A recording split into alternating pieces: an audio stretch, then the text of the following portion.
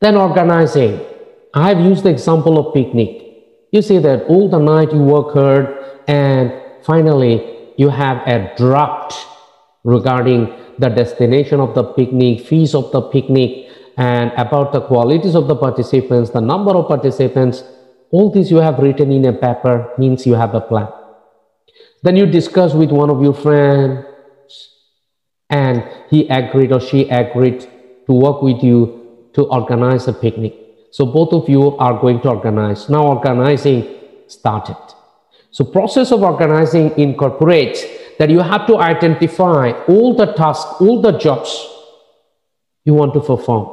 If you run an organization, you have to identify 100, 200 jobs you are going to perform, or your organization related to the jobs.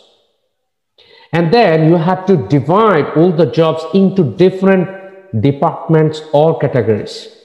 Like all the purchase jobs under purchase department, all the finance and accounts jobs related to finance and accounts, all the recruitment and selection and training jobs under human resource management, all the technology related jobs under IT department. And this way you have to make so many departments.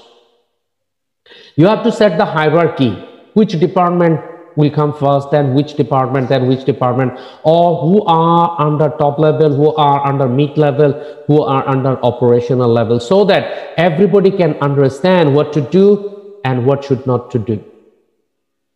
And this way you can practice organizing.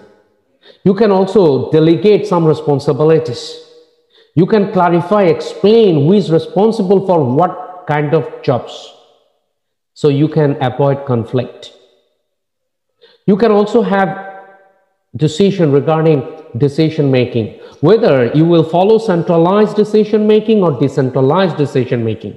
If you take all the decisions, if bosses take all the decisions, if the top level take all the decisions, then that is centralized decision making. But if the different level managers can take decision, that is decentralized decision making.